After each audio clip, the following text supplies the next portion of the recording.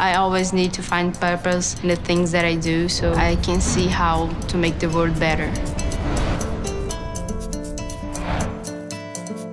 I remember as a child doing these experiments with dirt, soap, shampoo, trying to feel like a scientist. Not everyone has access to safe drinking water. It's one of the highest causes of children death in the Brazilian semiárido area. I invent Aqualuz, a technology that disinfects water using just the sun. In a simple way, they just need a little tank to hold the water, to expose it directly to the sun.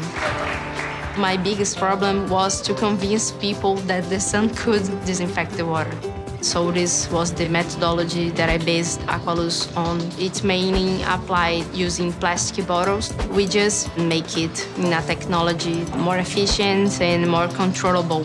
The main differences from Solis to Aqualuz are how long the process takes. In Solis is from 6 to 48 hours. In Aqualuz is from 2 to 6 hours. We also have this little circle here that it changes color once the water is ready. That's our bigger secret.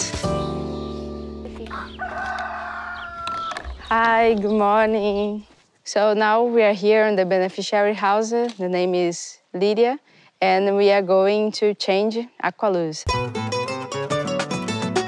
The hardest thing was to make it simple. They need a simple technology. Tudo bem? Tudo bem. Now, Aqualuz has been used in 5 states, 8 cities. We have more than 50 units installed. And all of them, we could eliminate 100% of the bacteria from this water. There is more than 1.4 million cisterns in Brazil.